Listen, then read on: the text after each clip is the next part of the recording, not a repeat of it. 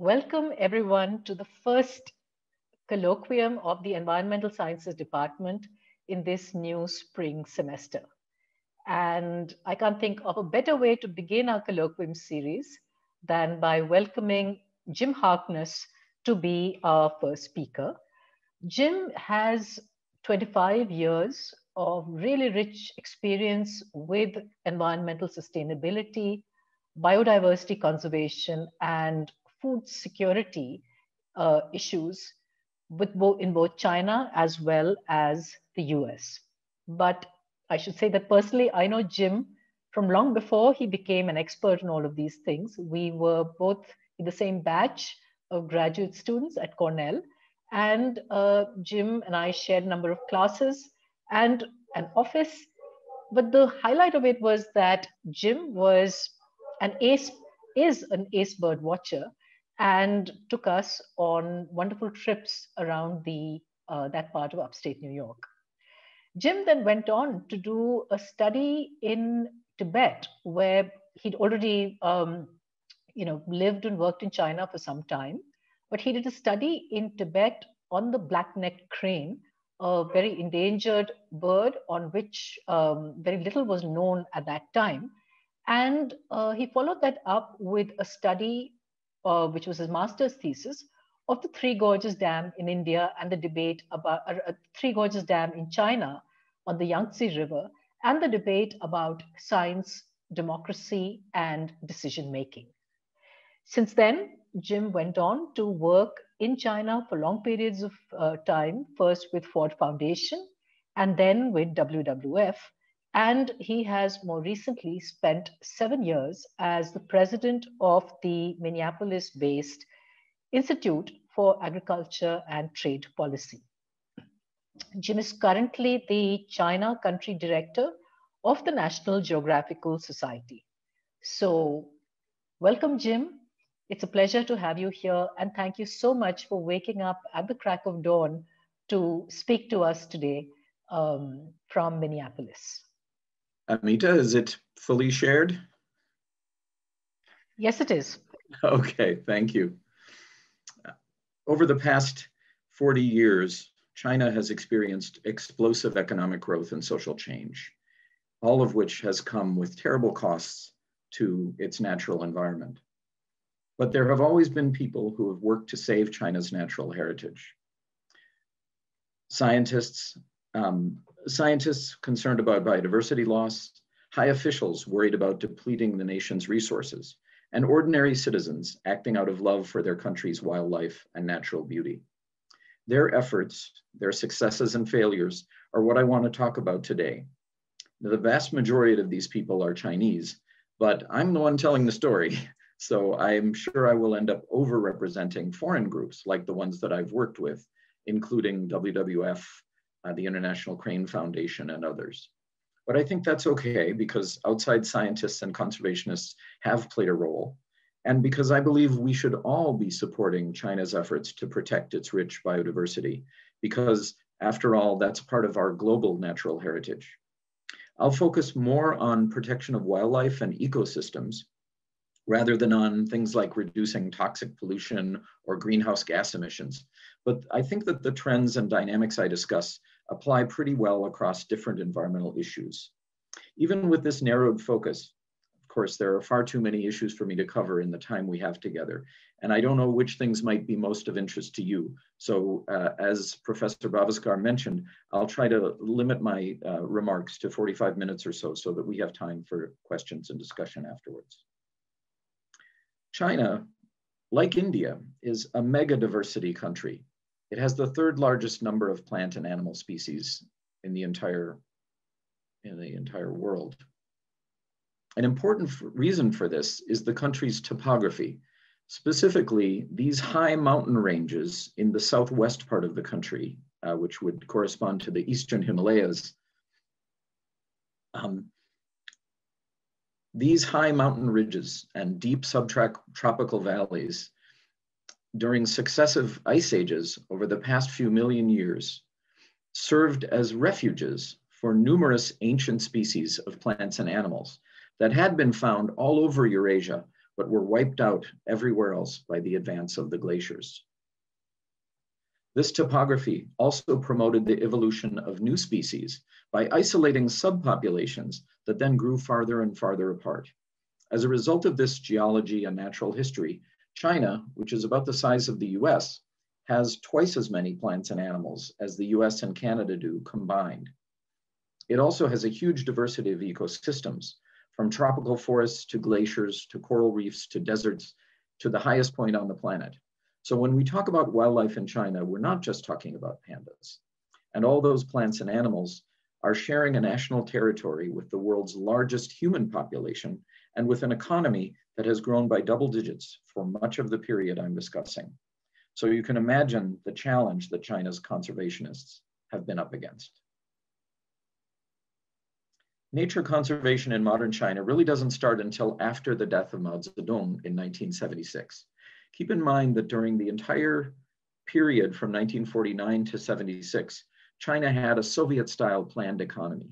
In place of market mechanisms or traditional community systems of exchange, structures for caring for people and managing resources, the state attempted to exert complete control over all aspects of the economy, moving people, investment, and resources around to try to meet big targets for things like food security or industrial production. In the 1950s, there were some major successes in China. A massive land reform ended famine and met the basic needs of most of China's people in just a few short years.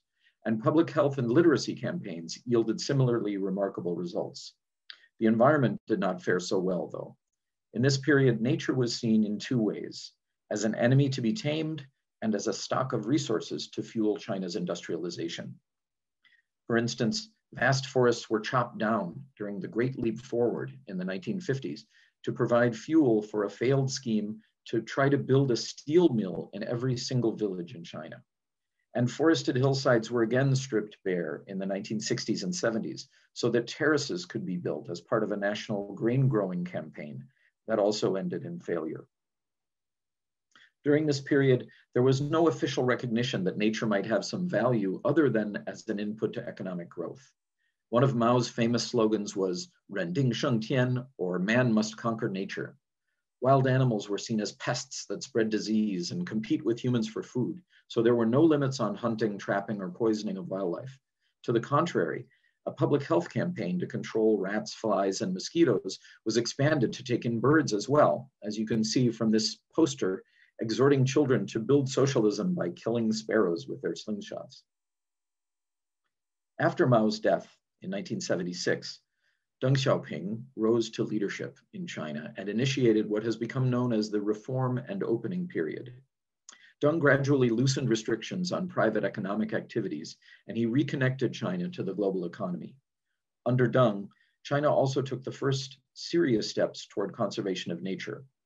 But the economic forces he unleashed brought new and even greater pressures on the environment. Like Mao, Deng saw nature as a raw material for human use, but that he felt that it must be managed more sustainably. And the failed campaigns under Mao that had denuded China's forests were not just bad for wildlife, but brought erosion and desertification and ended up hurting China's food production. In response, Deng committed China to massive tree planting programs to try to stabilize soil and water, especially in the north and west. Millions of people were mobilized, but these campaigns were poorly designed, and there was often no care for the trees after they were planted. So in the end, little was accomplished from this huge expenditure of effort. A Chinese forester once told me that if all those trees had actually survived, they would have covered the whole country 10 times over. This kind of simplistic engineering solution to ecological problems was a holdover from the old command economy. And it wasn't until the 1990s that less heavy-handed approaches started to gain acceptance. The signal achievement for wildlife protection in China during this era was the huge increase in nature reserves. And it happened due to the work of China's beleaguered biological scientists. Now, scientists had been attacked as elitists under Mao, many of them sent off to internal exile or forced labor. But the post-Mao leadership rehabilitated science and expertise, and in 1979 passed major forest and environmental protection laws. In 1980, 2,500 botanists and zoologists from the Chinese Academy of Sciences were sent out across the country in search of unique and threatened species and ecosystems in need of protection. And by 1981, 100 new nature reserves had been established. By 1998, the number of protected areas in China grew to over 800. At a time when it was still a very poor country and one with a growing demand for natural resources to fuel its development, this was a really remarkable commitment by China to preserve nature for future generations. In the 1980s and 90s, China's economy boomed. Because commerce was encouraged and China was reconnected to global markets, supply chains could extend all the way from the most remote mountain village to Shanghai or even beyond. Wildlife trade exploded as a result, often for export, and it had devastating impacts on many species.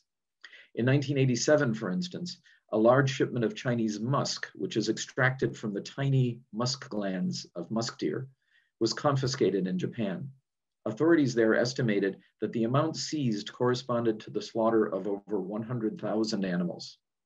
During this time, demand skyrocketed in the West for a cloth called chatouche that those of you in India have probably heard of. Chatouche is said to be many times softer than the finest pashmina, but it doesn't come from sheep or goats.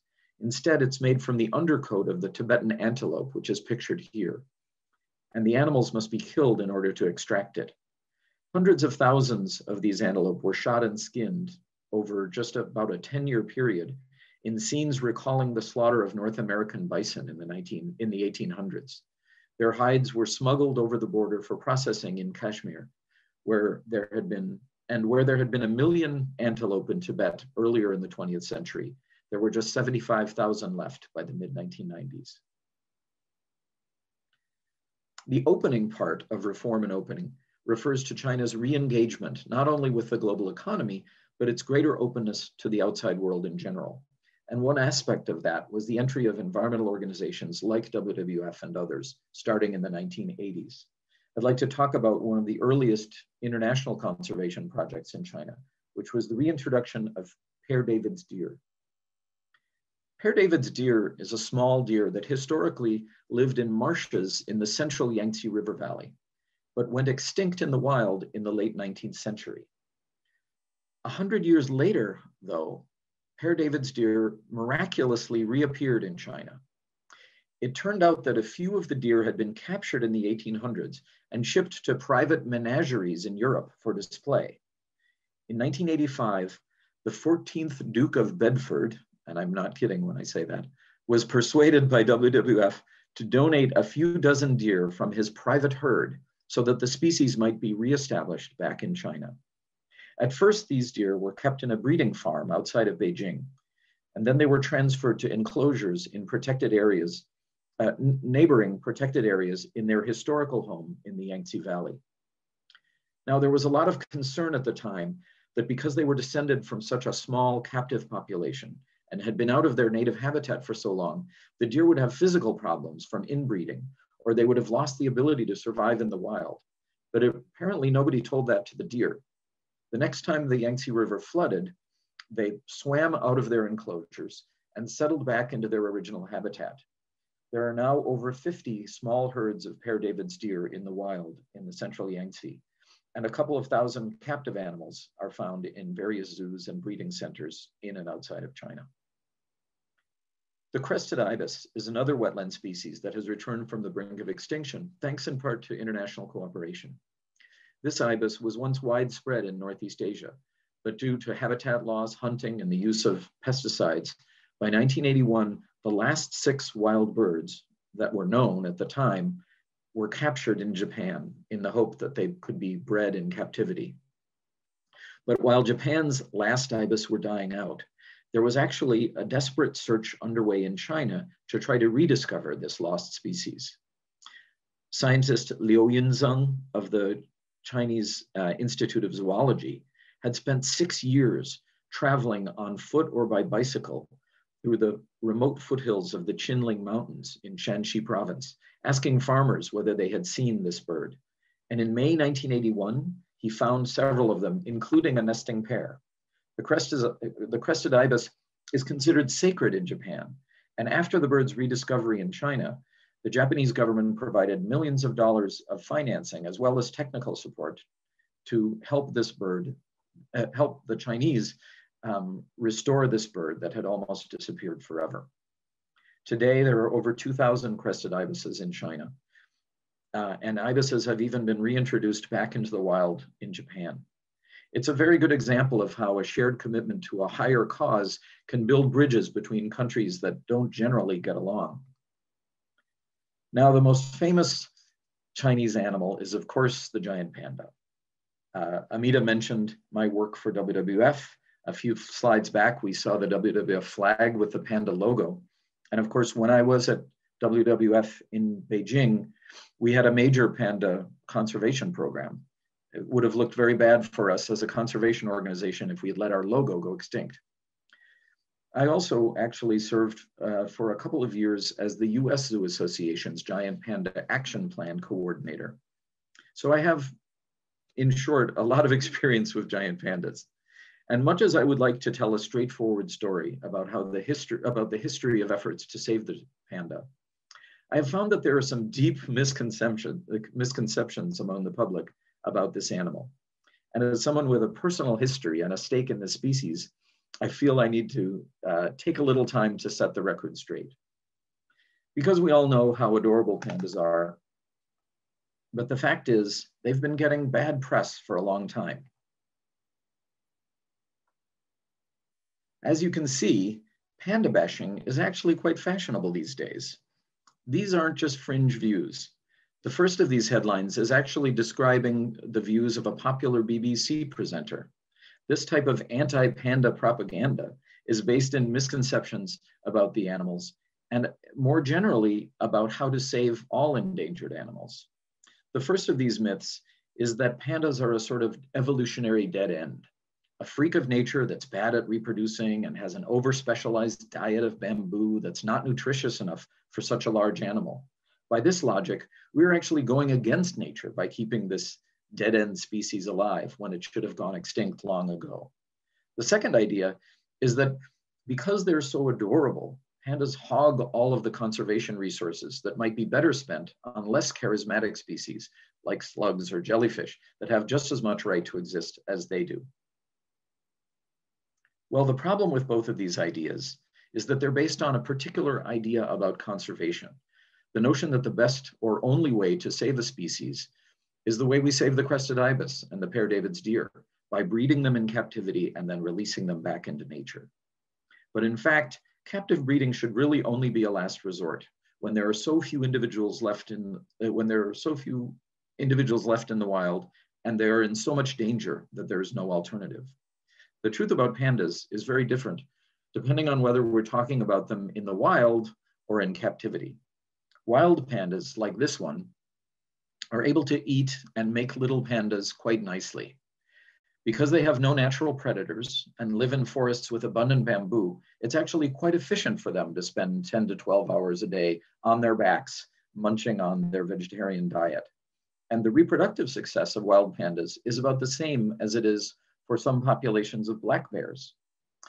That's me, and this is 1994, when I had the good fortune to see and even feed some bamboo shoots to a panda in the mountains of Southwest China because of some intrepid biologists from Peking University who had been studying the animal for most of its life. It was exhilarating and kind of scary to be that close to a wild animal of that size, and as you can see, with such large teeth.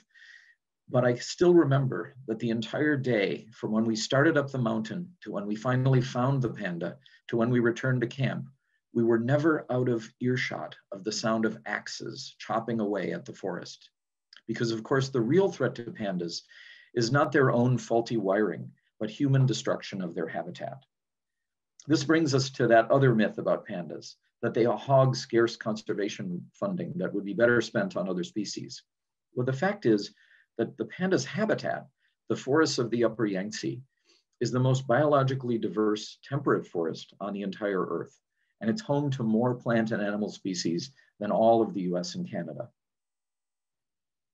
By protecting pandas, China is also caring for all of the other species in this highly diverse and threatened ecosystem. These are just a few of those species that are found nowhere else on the planet and might be extinct if they didn't share the forest with pandas. If we assume captive breeding is the only way to save pandas, then the complaints and the myths make a little more sense. In such an artificial and intrusive setting as a zoo, it's not surprising that pandas have had more difficulty with reproduction. And creating enclosures that can mimic a high mountain forest in a zoo in London or Mexico City is expensive. But zoos want the status and revenues that come from exhibiting pandas. So they have come up with the idea that we must breed pandas in captivity in order to save them. And this is the most important myth that I think we need to bust. The fact is, even though zoos have gotten somewhat better at breeding pandas, there's no evidence that all of their efforts are helping the species. And efforts to reintroduce captive pandas back into the wild have pretty much failed. Fortunately, China's commitment to protecting the forests of the Upper Yangtze has paid off. The logging company that was chopping down that forest on that day in 1994, when I fed the wild panda, was closed down once the presence of pandas was confirmed at that site. And most of the species' remaining habitat is now under protection. As a result, the wild population of pandas has increased to the point where the species has actually now been downgraded from endangered to threatened. Now back to the rest of nature. If the expansion of the protected areas system in the 1980s was a major accomplishment of this early reform and opening period in China, one of the biggest challenges during that time was operating all of those nature reserves. As the number of protected areas grew into the hundreds, financial and management responsibility for the reserves was mostly left in the hands of local governments, and this was a huge burden for them. Most nature reserves were in poor areas where the same isolation that had slowed the destruction of nature also served as a barrier to economic development. So local governments, desperate to feed their people and generate jobs, often just could not take on the additional burden of staffing and managing protected areas. By 1994, it was reported that 1/3 of China's nature reserves were still just paper parks, meaning they only had a name and a circle on a map, but had no staff or operating budget. During this time, ecotourism was promoted by foreign NGOs and the Chinese government as a way for protected areas to raise money for conservation. But as experiences all over the world have shown, ecotourism planning and management is extremely difficult. Most projects either failed or succeeded too well, attracting so many people, like this nature walk in Henan province, that the pressure on natural habitats became unbearable. One Chinese researcher claimed that the pressure on the forest from tourism in the Wolong Panda Reserve, including things like garbage and air and water pollution, road building, cutting of fuel wood, and collection of wild plants and animals for serving in restaurants, was doing more damage to the forest than the logging company that had managed the forest before it became a reserve.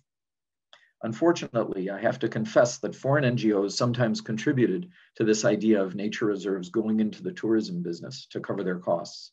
And I can say from firsthand experience that there were many failed NGO ecotourism projects around this time. And the fiscal crisis of China's protected area system continued on well into the 2000s. A huge shift happened in the philosophy and behavior of the Chinese government toward nature in 1998. Up to that time, aside from plantations to control deserts in the arid Northwest, forests in China were seen as valuable only for their timber. But by the 1990s, Chinese scientists began to notice that as natural forests dwindled, the frequency and severity of floods on China's mightiest river, the Yangtze, were increasing. The Three Gorges Dam, completed in 1997, had been touted as a comprehensive solution to the problem of flooding on the Yangtze. But the very next summer, in 1998, the provinces downstream of the dam suffered from the biggest floods in half a century. 4,000 people died, and the damage was estimated at over $40 billion US. After the flood, China's government banned logging in the entire Yangtze River watershed, and overnight changed the mission of its forestry ministry from logging to conservation. State-owned logging and forest products companies employing several million workers would have to be repurposed or closed. Premier Zhu Rongji alluded to this challenge poetically by saying, "Now we must coax the forest tiger down from the mountains." I always love that quote. Over the next few years, China implemented a huge program to pay tens of millions of farmers living in steep mountain areas to plant trees instead of crops on their hillsides. And in arid areas, they paid farmers to allow farmland to go fallow so that natural grasslands could recover. They also moved thousands of farmers out of flood-prone lowlands along the Yangtze, areas that then became flood storage basins. A new notion that researchers and environmentalists had quietly been promoting for years took hold. The idea that natural systems have a value to society beyond the provision of raw materials for industry. Now, all of this dramatic change began in the summer and fall of 1998. And at the end of that year, I was fortunate enough to be hired as the new country representative in China for the World Wildlife Fund. In hindsight, I feel so lucky because the years when I was with WWF in China turned out to be a sort of golden age for environment and conservation there. Not because of me, but because of this larger historical context that I'm telling you about. The government that had been so conservative, that had not been able to afford to fund protected areas, that had argued that as a developing country, China should grow its economy first and then think about the environment, the same government was all of a sudden taking radical steps to restore and protect natural systems. And because this dramatic change in direction was bringing unintended consequences and new problems, the officials who were tasked with solving these problems were more and more open to new ideas. I think part of the reason they were willing to listen was that so many of the new ideas were now coming from Chinese people. Foreign NGOs, including WWF, had used almost exclusively Western staff and consultants in the 1980s. And this could lead to misunderstandings and distrust on both sides. By the late 90s, though, I found there was a new generation of idealistic, cosmopolitan, brilliant young Chinese who had gotten degrees abroad and wanted to come back to help their country, or who had gained experience in business or government and wanted to try a new way of working. This is a picture of Mr. Liu Xiaohai, who worked on WWF's community-based sustainable development projects. In panda habitat. He brought an understanding of business to his work. He had actually worked in organic farming before. And he also brought a conviction that in addition to helping the environment, our projects had to help local communities to pay their bills. Xiaohai used participatory approaches to develop a diverse economic portfolio of activities based on the skills and interests in the communities themselves, including things like homestays and traditional products like organic honey. Another exciting aspect of the late 1990s and 2000s in China was the growing interest in nature among China's middle classes. A whole generation of new urbanites, people who had been desperate to get out of the countryside, found the advantages of city life were offset by choking smog, overcrowding, contaminated food, and a lack of green space. As a result, public interest in things like nature hikes and other outdoor activities exploded. When WWF's communication team set up an online bulletin board for people to talk about nature activities, and people who are old will remember those BBS bulletin boards in the early days of the internet? Well, our nature bulletin board immediately became a center for organizing offline excursions and projects all over China.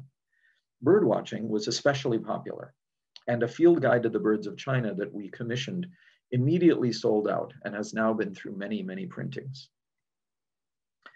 But of course, foreign NGOs were not the only ones working with China's new middle classes. In the mid-1990s, a famous writer named Liang Congjie became a spokesperson for the environmental concerns of China's growing middle class. Liang founded China's first environmental NGO, Friends of Nature, to organize nature education activities and outings, and to provide an independent Chinese voice on environmental issues. Independent organizations were viewed with a lot of suspicion by the Chinese authorities, where Friends of Nature tread carefully, taking up causes such as the plight of the Tibetan antelope that were both popular and in line with government policy. Liang himself could be more provocative.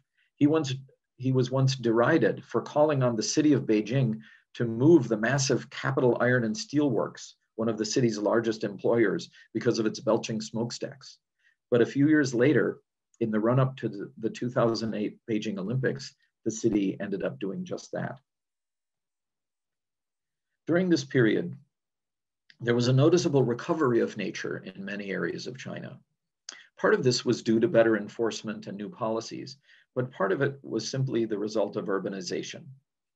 Here in the US, historians tell us that there is now more forest in the eastern part of the US than there has been in over 300 years.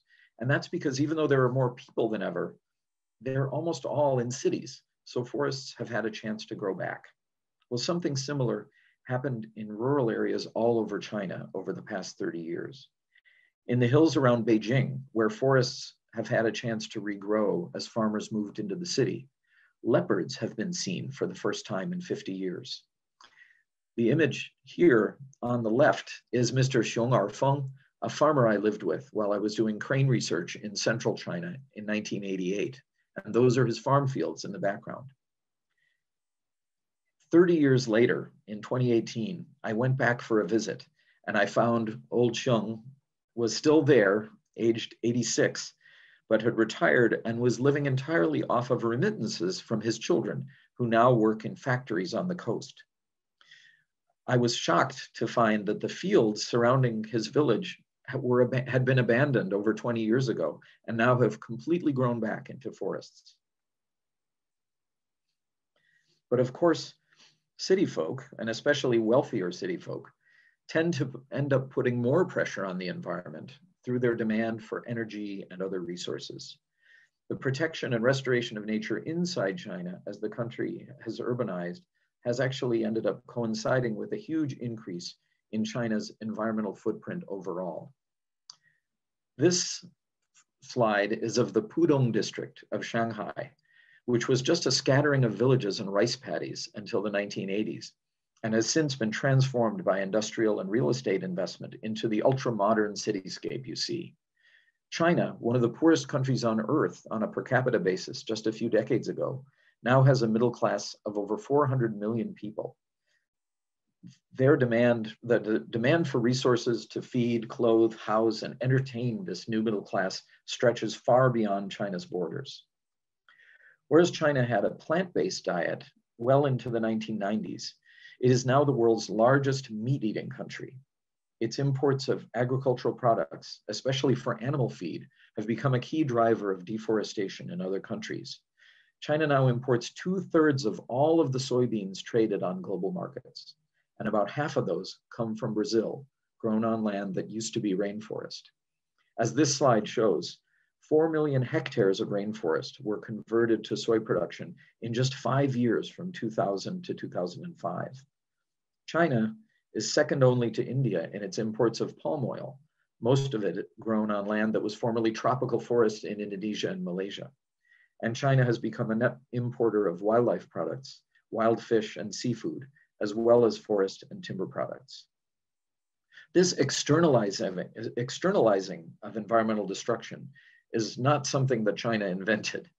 Japan has maintained a staggering 77% forest cover for decades, but they did so by restricting domestic logging and instead denuding Southeast Asian countries of their forests.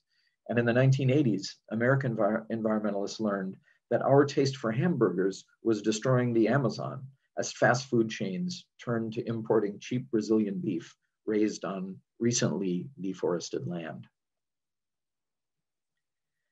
From 2012 to the present, China has had a new supreme leader, Xi Jinping. And unlike Mao, who wanted to defeat nature, Xi has pledged to build China into what he calls an ecological civilization. Xi Jinping is known for his saying, written here in Chinese, that, quote unquote, green mountains and blue waters are like mountains of silver and gold. And in case there was any doubt about his meaning, he also said, we value both natural landscapes and resources, as well as material wealth. The former overrides and promises the latter. And indeed, under Xi, China has doubled down on investments in protecting nature. In addition to prohibitions on hunting and trapping of endangered wildlife on land, China has now banned commercial fishing on the Yangtze, Huai, and several other major rivers, as well as much of its territorial marine waters. About 18% of China's national territory is now under some form of protected status. There are almost 3,000 nature reserves. Some formerly endangered species are showing signs of recovery. I mentioned the change in the giant panda status to vulnerable, and there's been similar improvements and increases in the populations of the Amur tiger, crested ibis, Tibetan antelope, and Yangtze alligator.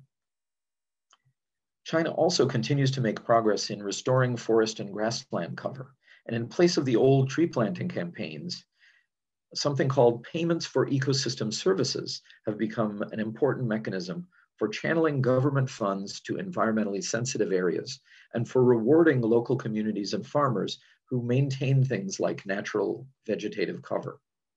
A new set of ecological red lines are being drawn to protect the environment outside of nature reserves through functional zoning. For instance, polluting industries will be banned altogether in the next few years from constructing new plants within a kilometer of the Yangtze River and its major tributaries.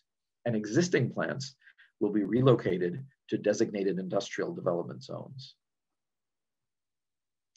China has also invested some of its new wealth in financing its protected area system.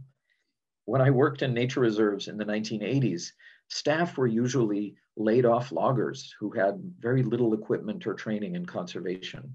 Returning to some of those same protected areas in the last 5 years, I've been stunned to find young staff with graduate degrees in biology using state-of-the-art camera traps and remote sensing technology for their work. A few years ago, while I was birdwatching in the hills outside of Beijing, I ran into this, and I'm hoping that I can share it with you.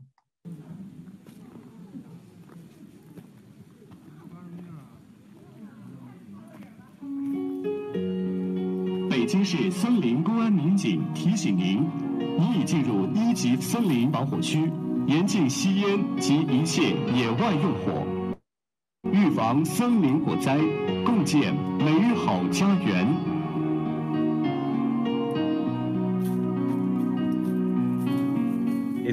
If your Mandarin is a little rusty, this is a motion-activated loudspeaker informing me that I am informing me on behalf of the Beijing Forest Police that I am entering a Class 1 protected forest area, and reminding me that smoking and fire are prohibited in the area,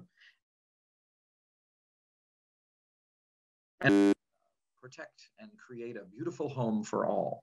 And then the sign on the other side of the pole lays out what the fines are for various violations like littering, etc., and gives an emergency number to call if you want to report other people who are doing damage to the park. So clearly, and this was really literally out in the middle of nowhere. The lengths that authorities are going to around China to try to protect and restore their natural areas. Now, despite the huge turnaround that I've talked about in conservation in China in the past decade, some really terrible losses have continued because of historical damage to forests and rivers combined with climate change. Even recent programs to restore forests and wetlands haven't been enough to prevent some natural disasters and species declines. In the past few years, the giant paddlefish and the species pictured here, the baiji river dolphin, have gone extinct. And the river and the giant softshell turtle may join them soon. Over half of China's reptile species and about 45% of its amphibians are endangered. More importantly for human beings, there's been a huge decline in the wild populations of many medicinal plant species. And as China's agriculture is industrializing, there's been a huge loss of the country's rich domesticated animal and crop diversity. The severe Yangtze floods last summer did not lead to as much loss of life as in 1998. Because there's been so much development along the river in the past 20 years, the financial losses were much, much greater, at over 100 billion US dollars. But right now, China's greatest environmental challenges may be outside her borders, where China's demand for resources and its investments in major construction projects have global scale impacts on species and ecosystems.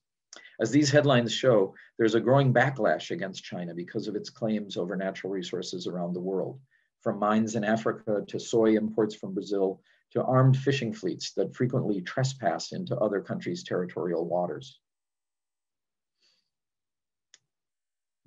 So what does the future hold? Well, as I've implied through my remarks, some of the dynamics in environment and society in China echo what has happened in other countries. There's a period of intensive and destructive resource exploitation, the rise of a middle class and environmental concerns, strengthening of domestic nature protection, aided in part by displacement of resource demand onto other countries. So where does that leave us in 2021? Well, one big difference between China and the West is that there is no large organized civil society to pressure either government or the private sector in China on environmental issues. For instance, I'm stunned by how effective the European youth movement was in pushing political leaders of the EU to adopt such an aggressive and ambitious climate action plan in the last couple of years. In China, there's no equivalent of this. As a result, I think that in general, outsiders think that China's leaders really aren't influenced at all by their citizens and don't respond either to criticisms from other countries. But I don't think it's that simple. You know, China has many dynamics that are similar to other countries in terms of the stages of development, where first there's a overexploitation of resources during a period of rapid growth. Then you have the rise of a middle class and increasing environmental concern. And then this stage where there's a strengthening of domestic nature conservation, but that in turn gets aided by a displacement of environmental damage onto other countries. But one important difference between China and certainly China and the West and many other countries is that there is no large organized civil society to pressure either the government or the private sector in China on environmental issues. I mean, looking at Europe, I've been stunned by the effectiveness of the youth climate movement there to push political leaders into a very radical and ambitious climate action plan in the last several years. There's nothing equivalent to that happening in China. And I think as a result of the nature of China's political system, outsiders tend to think that China's leaders aren't influenced at all by their citizens and don't respond either to criticisms from other countries. I don't think it's quite that simple. There is a social contract of sorts in China, and the Chinese Communist Party, as I mentioned, has now explicitly recognized solving environmental problems as one of the obligations it has to its people. China also has more respect for international institutions than my own country, and is a signatory to all major global environmental agreements. They're going to host the next meeting of the UN Convention on Biodiversity later this year. And I think that we can expect some major new commitments from China to come out of that conference. China has also initiated a Greening the Belt and Road program, which is meant to improve the reputation of its overseas infrastructure and other investments. And I think if that happens, it would be a really important step toward China taking more responsibility for some of the environmental impacts of the global environmental impacts of its economic growth. So I would just end my formal remarks on that note of hope. Thank you so much, Jim. That was an absolutely fabulous overview.